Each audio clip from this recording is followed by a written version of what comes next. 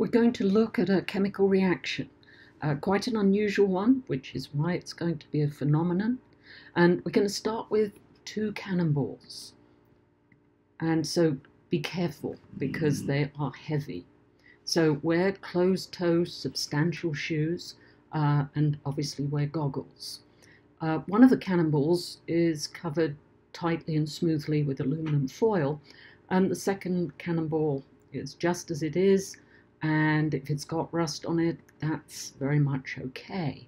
So here are the formulas that are involved, the symbol for aluminum and the formula for the rust on top of the iron cannonball, iron 3 oxide. Hold your thumbs, fingers clear and hold the cannonballs tightly. Do not let them drop.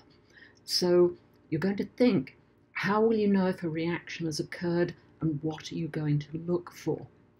Let's do the reaction by smacking the cannonballs together very sharply. Crash them together, but do watch where your thumbs are. So if we look at the reaction, when they crash together, you see sparks. If you don't, hit them a little harder, but not if you're going to drop the cannonballs. If you do it over a desk, they're not going to hit your feet. The chemical reaction is the aluminum, just the aluminum foil, is reacting with the rust, and it gives metallic iron and aluminum oxide. And here's the formula for the reaction at the bottom, balanced equation, and you'll see that all of the chemicals are in the solid state. But it releases energy. We can actually see the light energy, glowing sparks of atoms of iron that are being ejected from the reaction.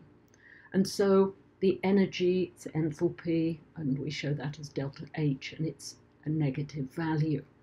So the aluminum becomes aluminum oxide, taking oxygen from the iron 3 oxide, which then becomes iron. So it's a redox reaction as well. So the aluminum is gaining oxygen, the iron is being reduced and losing oxygen. So if you just place the cannonballs next to each other, so the aluminum is touching the rust, the iron 3 oxide, a reaction doesn't occur.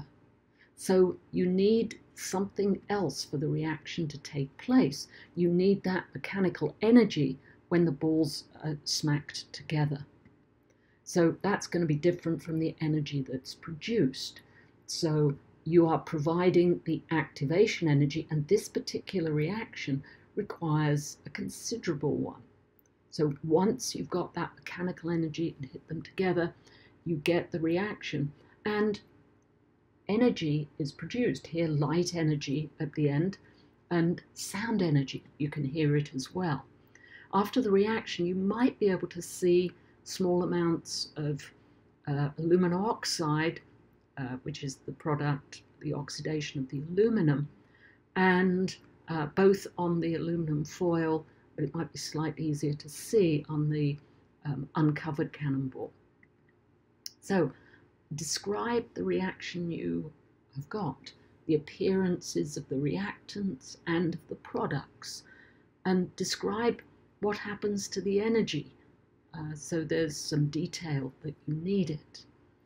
So at the end of the reaction, even though that you used a large amount of activation energy by smacking them together, the reaction is exothermic. Delta H is negative and energy is produced. And how do we know a reaction has taken place? Well, different chemicals are formed.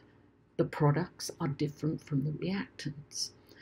Energy is released or taken in a chemical reaction. Here, it's released. And often reactions are difficult to reverse, so the products stay as they are without seesawing backwards. And this reaction is quite an amazing one. This is done on a small scale with small areas that are being smacked together on the two cannonballs. But if you start with powdered aluminum and powdered iron 3 oxide, and you need a good trigger activation energy to get it to go, large amounts of energy are produced.